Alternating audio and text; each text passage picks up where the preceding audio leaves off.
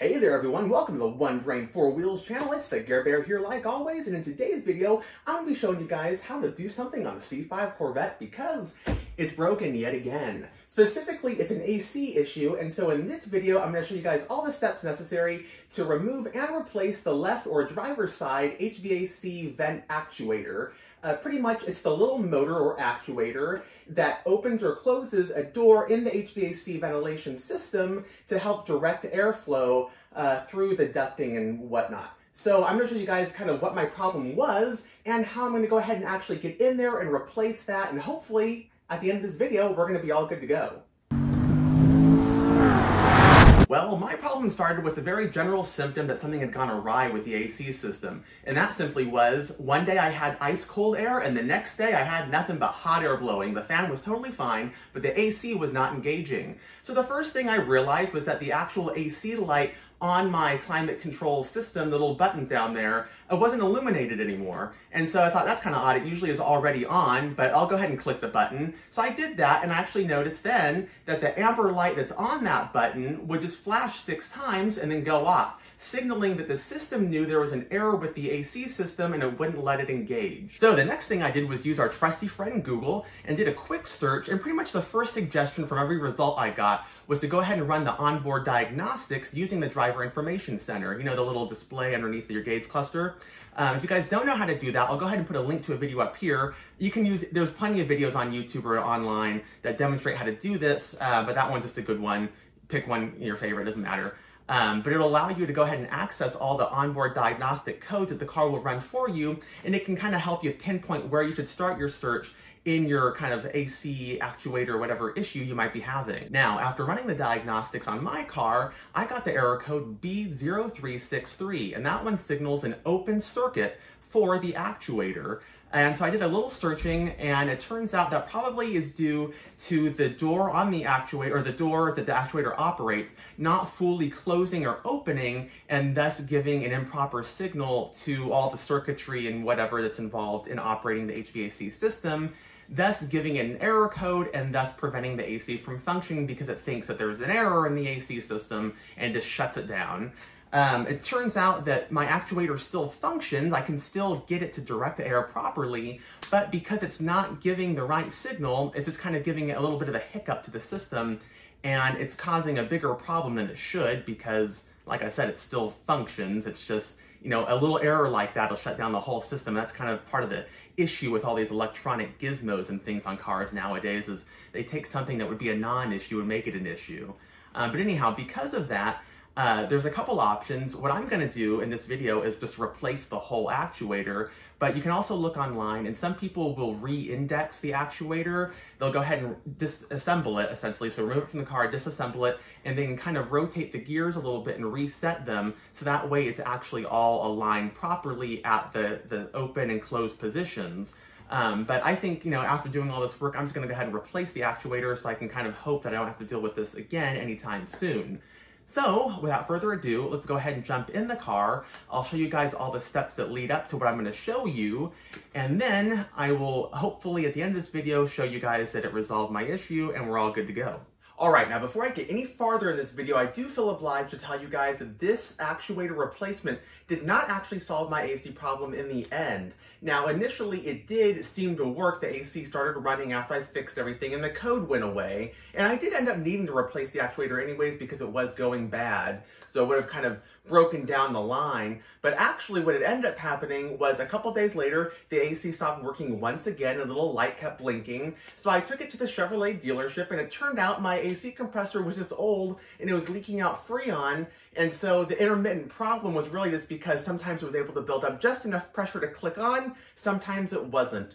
But anyhow, I just want to let you guys know that this did not actually solve the AC issue from operating or not operating, but this video is still a good tutorial if you need to replace your actuator. But if you're having bigger AC problems, sorry, this isn't going to solve it. So before we get started with the steps that are going to be encompassed in this video, I'm assuming that you guys have taken care of a few steps that can kind of be grouped into 2 major groups. Number 1, I need you guys to have all the trim removed that goes around the center console, so pretty much the trim that goes around the radio, the HVAC controls, it kind of extends over to the ignition switch.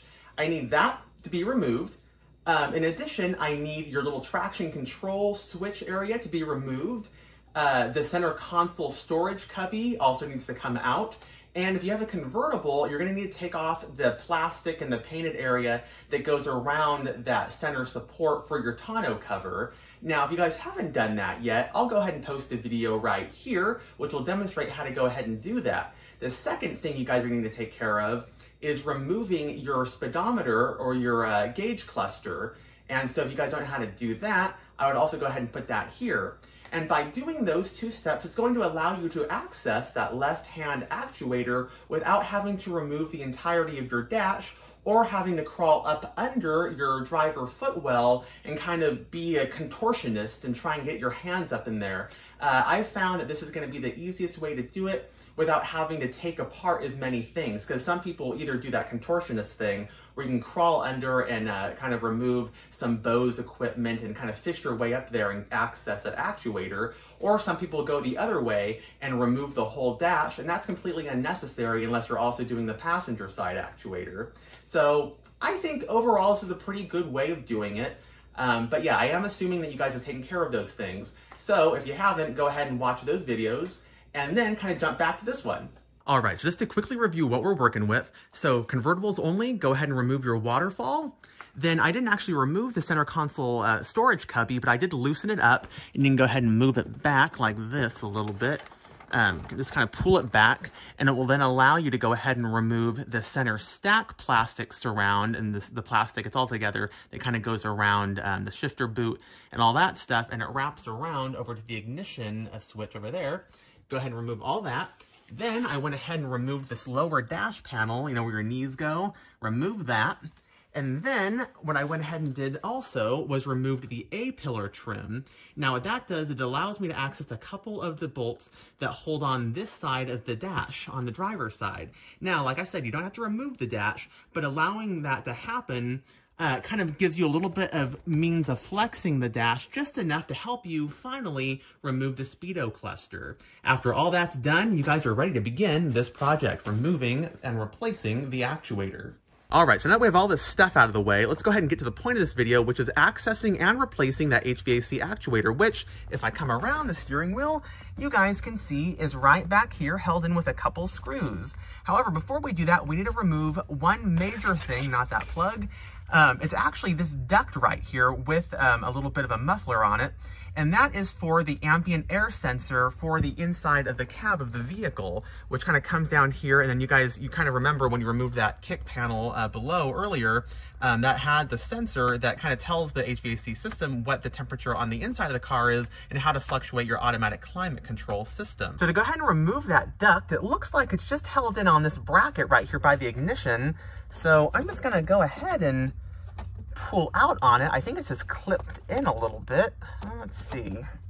How do I go about doing that?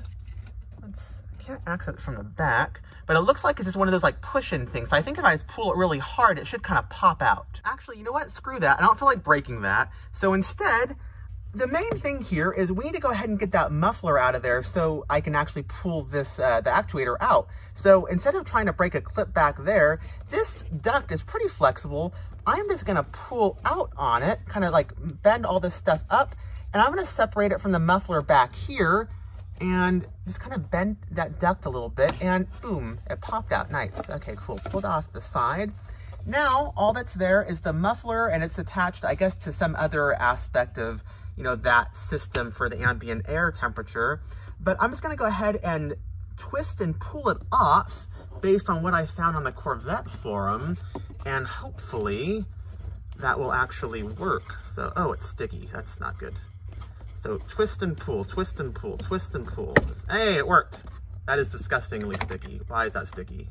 Oh my God. All right, so I'm not really sure why this is all sticky on the outside. It looks like it had some foam, probably if it kind of banged around in there, just so it wouldn't make a weird like ticking noise or something annoying, you know, to kind of keep the noise inside the cabin down from squeaks and rattles.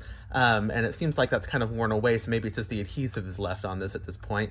But you guys can tell this is the muffler for that. Because I guess what it is essentially it's either, I guess, blowing or sucking air. I'm not really sure how that system works, but there's air passing through this at some pressure, And so I guess maybe to alleviate some of the noise from the fans or whatever for this system, it has a little muffler in here with some foam on the inside to go ahead and kind of block some of that sound coming through that duct. And so I'm not going to really touch it, but you guys can see, I guess you could service this or replace that. So when it's actually attached to the ducts, you know, it holds it closed together, but then when it's out, it just opens up. So just when you go ahead and install it, make sure it's closed like this and then put it in those respective places and it'll hold it back together. All right, so moving along to removing the actuator itself, it's pretty simple. It's held in with two 5.5 millimeter head screws. You can see the one right there, and then there's another one at the back, a little bit lower. It's not too hard to access, but it is a little bit, you know, trickier with your hands.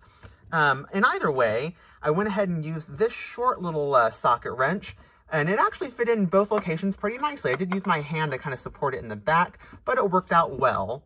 Now moving that out of there, you guys can see at that point, kind of remove the screw like so. Just get the last bit with your hand, that way you don't drop it. And then you can actually lift this whole thing to the left of the car, kind of pull it just like so off the shaft. See that white part down there? That's actually the plastic collar that goes around the shaft that moves the door. Now, if you pull this straight off, the only thing that's connected is this wiring loom at the top, which when you bend it down like this, you can see is held in with a clip. So just go ahead and depress the top of it while pulling straight up, and it should pull out like so. Yeah, it's just held in with a little, you know, one of these guys where you press the tip of it and then it goes ahead and leverages, kind of like a teeter-totter. The other end, it pushes up and then you can pull it out. And just like that, we have removed our left-hand actuator. So with the actuator out of the car, it's a little bit easier to see kind of the location of all the things we just dealt with. This is about the angle or so that it's mounted in there. And you guys can see there's that back screw that was kind of hard to actually show you guys. And then the one up front, that's the one I demonstrated actually removing the screw. And at the top, there's the wiring connector. And then in the middle down here, right there, that's the shaft that actually goes on to connect with the door, kind of operating that HVAC, the flow of air. And if we flip it around, you guys can see that that shaft actually has two flat edges and two round edges. So just make sure when you go ahead and install the new one that you have that lined up, and then it should be able to slide right back onto that shaft, and then we'll be good to go. You guys can see there's some part numbers. I guess this was the original AC Delco part numbers, but I'll go ahead and show you guys the new one that I bought and kind of what part numbers you might be able to use as a replacement or are equivalent to this. Okay, so it's later this evening. I finally got my new actuator in the mail. It's actually pretty good prime, one-day shipping at Saturday, and I ordered it late last night, so that was pretty impressive. But yeah, here's the new one. There's the old one. Right off the bat, you guys will notice that, yeah, they are pretty much the same part. However, one thing that's worth noting is that you'll notice this one does not have any screws that allow you to take apart the actual assembly, whereas this one has 4 little screws you could take off that cover and actually see the gears. So that one, you could actually re-index the gears and do that whole process if you wanted to try to repair it. Where this one, pretty much if this one breaks, you're just going to be replacing this unit no matter what. And this is how some of the later C5 years came with ones that were more similar to this, where they just weren't serviceable. But anyhow, so yeah, this is the new one. Let me put this one off to the side down there. And real quick, here is the Dorman. So it's a Dorman part number 604106 air door actuator. And this is the same part for both the left and the right actuators for the HVAC in the C5 Corvettes. And this will work for all the years with the automatic AC system or the dual zone, the, you know, where you could actually set a temperature versus having like old school dials or one zone. So yeah, if you've got a system that has this type of controller on it, then this is the part number for you. So I'm gonna go ahead and install this now back in the cavern of death. It's all dark back there. I'm gonna install it. One other thing too is I did disconnect the battery, and the reason why I did that was because once you reinstall this and kind of put everything back together, you need to go ahead and let the AC system kind of calibrate the doors and the position of everything. And so you could either pull a fuse, I think, down underneath there for the HVAC system, or you can just go ahead and pull the battery, or excuse me, disconnect the battery, hook all this stuff up. Then when you connect it, it'll go ahead and kind of, you know, reposition everything and get everything synced up. And we should have 0 codes, and it should hopefully fix our AC problem. So I'm gonna go ahead and do that and then come back and show you guys what happened. Alrighty, so as you guys can see, you know, our AC non-functional issue did get resolved simply by replacing that that actuator. It took a little bit of work, but it wasn't too bad, and the cost of the part isn't that bad either. So overall, I'd say it's a moderate project, definitely something anyone, at home could do. You don't need to take this into someone, a professional. You can save yourself some money as long as you want to give it a little bit of time. It's fine.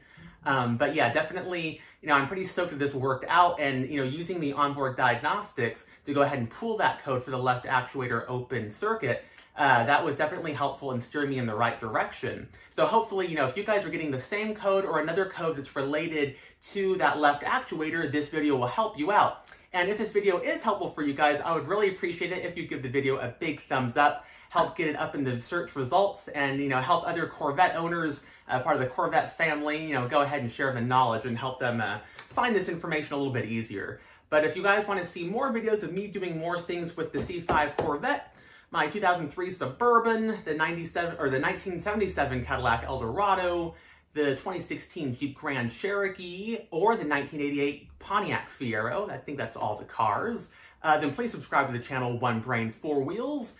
And until next time, guys, I'm gonna be putting this car back together, but I'm sure something else will break soon, and then I'll have more content to make for you guys. But anyhow, thank you so much for watching. Like I said earlier, I hope this really helped you guys out. Definitely, no one wants to be rolling around with a hot car, so AC is definitely a plus, and let's keep them running.